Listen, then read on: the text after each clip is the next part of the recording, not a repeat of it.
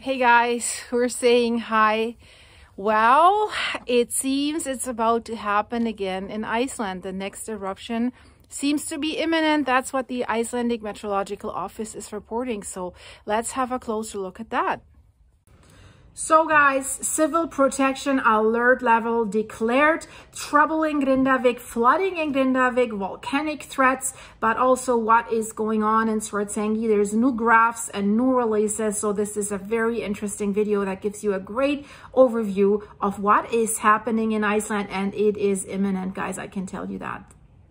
And they've been busy to raise the defense walls around Svartsengi of up to 9 meters, so 9 meters higher, because the lava has come dangerously close to the Blue Lagoon in the last eruptions. So they needed to be raised considerably, and they started this basically in January. And what the geotechnical engineers are saying, between lava flows from previous eruptions, a kind of a channel is forming for a new lava that would flow towards Svartsengi power plant. So there is a way for the lava to reach that, and then they breach the walls and then it's over. So that's why considerably they needed to raise the defense walls. So what they also did, they were raising the defense walls, basically the entire defense walls system, coming from the main road from Grindavik down to the Blue Lagoon, because the last eruption has gone so far west. But not only there are they building defense walls, also in Grindavik, but not the usual ones that you think, from the water, because there is trouble because of the volcanic eruption. The water can get into town more easily, and we'll talk about that again. And the engineers are saying we are in a race against time. At Svartsengi, for these defense walls, they're usually pushing around 60,000 cubic meters of material per week. Why is this so important? Let's talk about this tunnel again. So the engineer says, if there's a similar flow like we had in the last eruption, then there's an open line into Svartsengi, basically between this lava carpet that has formed in June and November. So this seems to build like something like a tunnel or a river where the lava can easily flow into Svartsengi. So that is really scary. So he says you have to stop that channel, you have to block that channel so that it doesn't flow into Svartsengi. And it's already difficult because that lava has already reached the defense walls and has already creeped over the defense walls. So they have to move the lava away because it's already coming over. So it's more important that the defense walls are much higher when the new lava comes. And what is the meteorological office saying about when this comes? Soon, that's the problem. So the Met Office says the likelihood of a new eruption in the Sudnuka crater series is increasing, and it could be increasing for quite a while. They have released interesting graphics that I want to show you, but also I want to give you an update what else is going on in Iceland and in this area. It's very interesting, so stay with me. So let's start with the Icelandic Met Office, the Icelandic Meteorological Office. They've had bad weather. They have had weather warnings the last 2 days, and it's still warned in the East Fjords and in other risk of avalanches in some areas. Of course, it's winter, right? But what about the Svartsengi area? We have bad weather there. We've had it yesterday, but we will also have it in the coming days. That's in the forecast, and that might affect, they're pretty sure, the sensitivity of the measuring network that they have around the volcano, that they have around the land rise underneath Svartsengi and in the Sudnuka crater series, so that they could deliver a warning time once these seismic swarms start before the eruption. And if they're in the microseismic range, these measuring instruments, they need to be undisturbed from strong winds, rain, snowfall, and stuff like this. So that seems not to be the case. So the eruption could start without any warning. It could come all over sudden. So the weather was bad throughout the Reykjanes Peninsula yesterday, and weather in the coming days. severely will affect response times should we see a volcanic eruption. Strong winds is what they're saying is probably the biggest problem, but also snowfall that can disrupt the measuring of these earthquake movements, and also reduce the accuracy of the GPS measurements that measure the land rise. And we know the land keeps rising, rising, rising, and then when it's slowing down, and then when we have the earthquake swarm, that is an indication that the eruption might come. If it's slowing down, you might ask, well, if it's slowing down, why is that an indication for an eruption? Because that magma chamber is reaching the point of maximum elasticity before it breaks and sends the magma out. Same with a rubber band. I can stretch it, stretch it, stretch it, and then I can't stretch it anymore. And if I pull more, it breaks. And that's the same with the magma chamber. It then sends the magma out of the magma chamber on its way, so causing either an intrusion, sending the magma out, but magma is not able to make the way to the surface, or it makes the way to the surface, then it comes out as lava. It's likely that it makes the way to the surface because the way to the surface is already paved, so to speak, because we've had multiple eruptions coming out from that magma chamber underneath Svartsengi, going into the Sutnuka crater series. So there is a highway, there's a tunnel already mined for that magma to flow. So what the Icelandic Meteorological Office is saying, they're saying, well, we will try to monitor this situation as closely as possible, but they're also giving out a warning to people, like, check the weather forecast when you're traveling, not only because of harsh road conditions, avalanches, whatever area you are, but also if the weather is very bad, be considerate if you go to Grindavik, for example, because you might have to be evacuated without a warning if the eruption is coming. And you know, they don't think it's likely right now, but it could erupt inside Grindavik or at the doorsteps of Grindavik. This volcano is always good for a surprise. And what they're also saying, and that is interesting, they can't say it's going to happen within the next 3 days, within the next month, within the next week. They just think it's going to happen soon, and they say that period where we see this increased risk of an eruption, it can last up to a month. So that could drag it out even towards the end of February, because they say they have used model calculation to estimate how much magma has so far accumulated in Svartsengi. Look at this graphic, they just released it a few days ago. So we're almost at that point where we were when the last eruption started. So the estimate is never an exact number, so you can't tell. And the volume of the magma in this model calculation lies within a certain range that has always a lower and an upper limit. So according to the last modeling that they have done, the amount of magma that has now accumulated in that magma chamber underneath Svartsengi has reached the lower limit within that range. So there's room for it to grow more until it erupts. So they say, based on experience that they have gathered from recent eruptions, the modern modeling calculations have shown that a magma flow or a volcanic eruption has occurred after this lower limit is reached. So it can't happen any day, but it might make us wait as well. If we look at the 6 eruptions that have occurred in the Sutnuka crater series, eruptions have started anywhere from 3 days to 4 weeks after the lower limit is reached. So that's why this time frame of a month. Of course, this does not mean that it's certain that the next eruption will begin within a month. It could last longer. But good thing is they do have a lot of experience now because there were so many eruptions. So the most likely scenario is any time between right now and the next 4 weeks. So probably in February.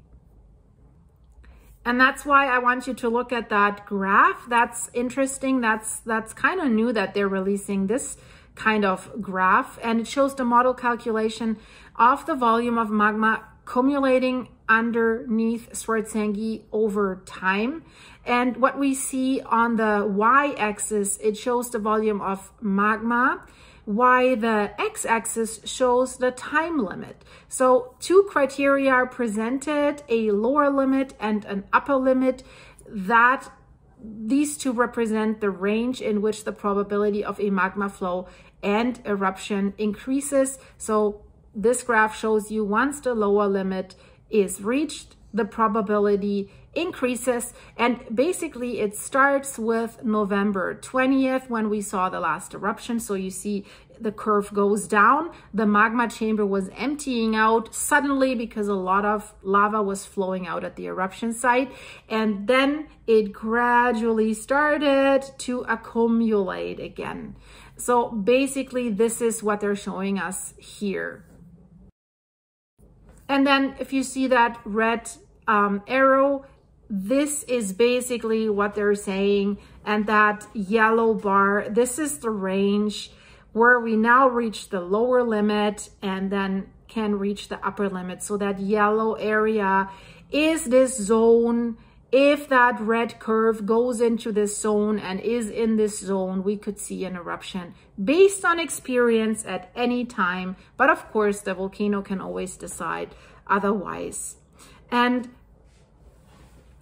we're talking about, okay, these model calculations are based on measurements. What kind of measurements? So based on the measurements of the land rise, of this land uplift velocity that they obtained from the GPS data, and then delineate the magma accumulation between Svartsengi, and then if the land uplift velocity, for example, the magma accumulation rate beneath Svartsengi decreases, this could affect the calculations and change the timing again of the lower and upper limit. We see in that curve there's a little dip, but so far it is gradually. And then they have given us another graphic of the past events, of the past eruption at the Sutnuka crater series. And they say that history tells us that the period from when the lower limit is reached to when an eruption begins has ranged from a few days to a month.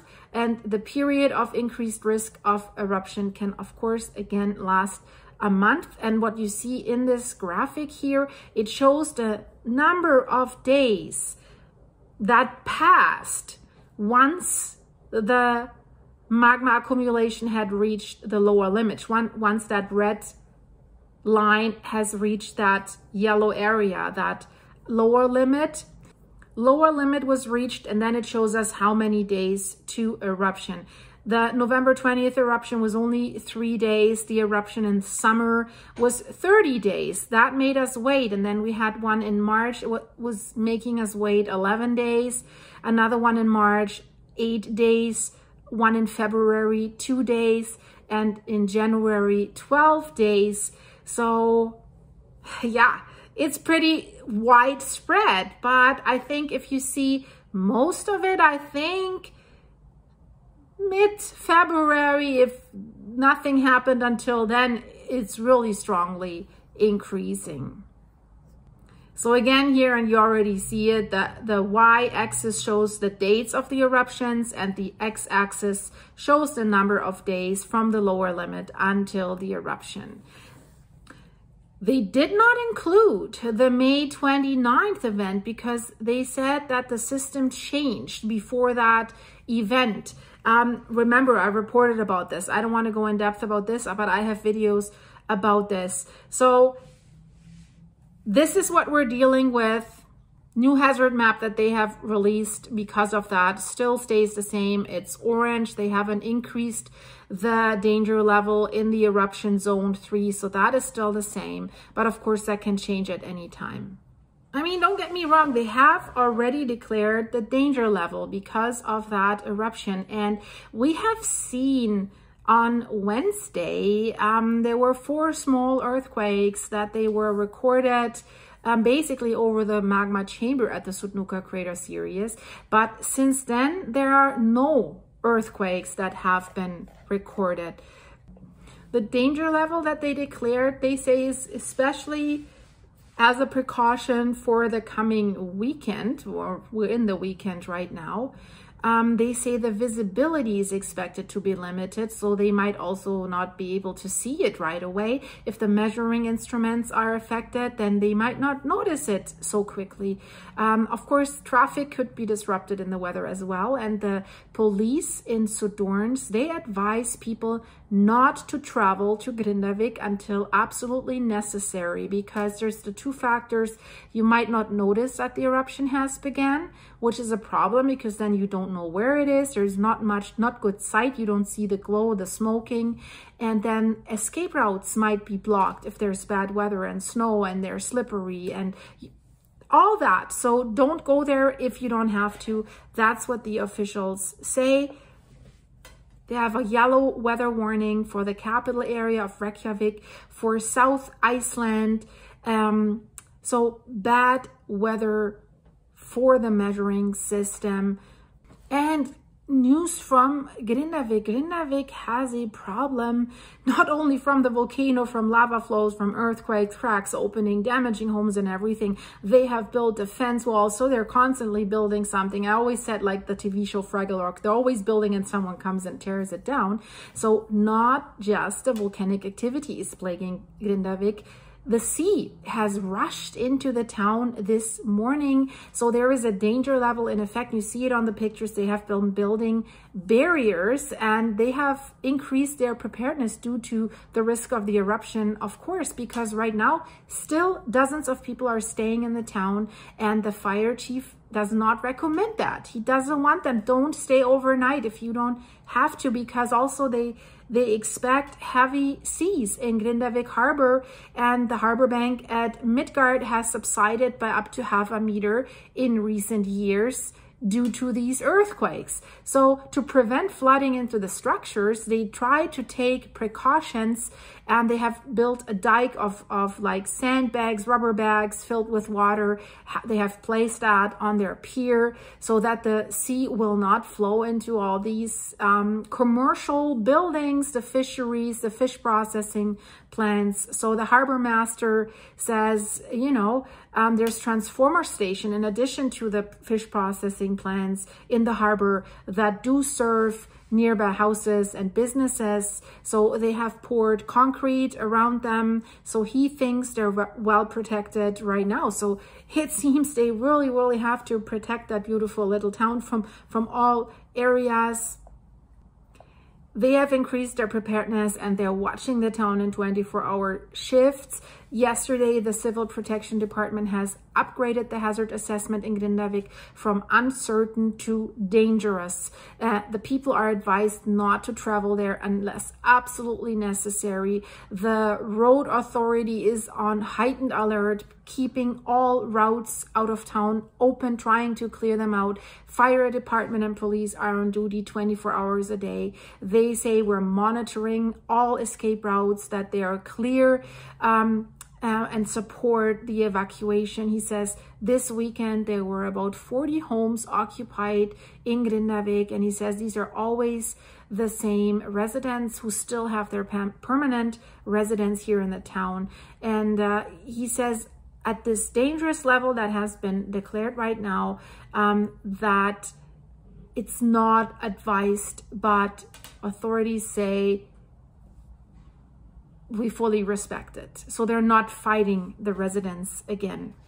But they're saying we sure hope the next eruption will be the last eruption. Will that be the case? I doubt it a little bit. And then the restaurant that they have in Grindavik, the pizza restaurant, it was packed. Lots of tourists are coming to Grindavik, so that's also a concern. So don't go there. And guys, if you like this video, please leave it a like, share it with your friends. And if you not yet become a member of this channel for more behind the scenes of the... That's not nice, Wahid. More behind the scenes of what's going on here. Lots of chaotic things. So join the membership level, click the join button, and the link is also in the description of this video. And if you'd like to support the channel, my dog's vet bill right now and the stuff that they're eating behind me, go to my buymeacoffee.com site/silky and buy us a coffee or two. It's greatly appreciated, and thanks so much for doing this, guys. You are such a great help. You have absolutely no idea. And Check out the videos in the end screen. I see you very, very soon, probably with an eruption report. Thanks, guys. Bye-bye.